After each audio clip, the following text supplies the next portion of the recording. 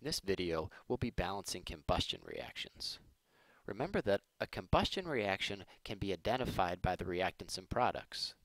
The reactants are always a hydrocarbon and oxygen, and the products are always carbon dioxide and water. So if you recognize a combustion reaction, remember you'll be balancing the elements in this order: carbon, then hydrogen, then oxygen.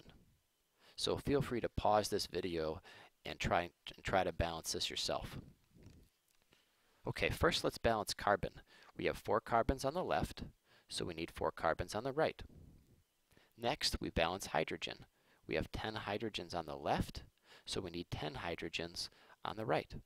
So of course we have to place a coefficient of 5. Now lastly, we balance oxygen. Let's figure out how many total oxygens we have on the right. Well, here we have 8, and over here we have 5. So that's 13 total oxygen on the right. So that means we need 13 here on the left. So what number times 2 will give us 13? That's right, it's 6.5. And of course we don't want 0.5s as coefficients, we only want whole numbers as coefficients. So rewrite it and multiply every coefficient through by 2.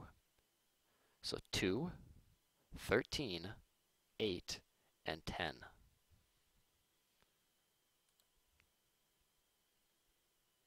Okay, let's do one more example. Same thing. Carbon first, then hydrogen, then oxygen. We have 3 carbons on the left, so we need 3 carbons on the right.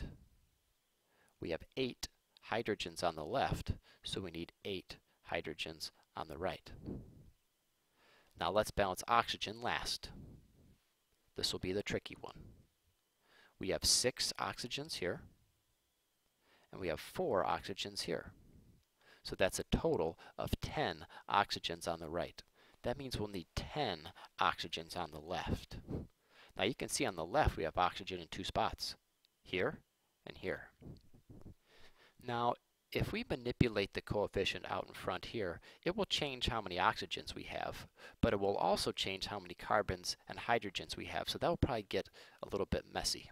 So let's try not to mess with the coefficient here. So we have 3 oxygens already accounted for. And remember, we're trying to get 10 oxygens on the left. So if we already have 3, that means we need 7 more. So here we have 2. So what number times 2 will give us 7? Because we need 7 more. That's right, 3.5.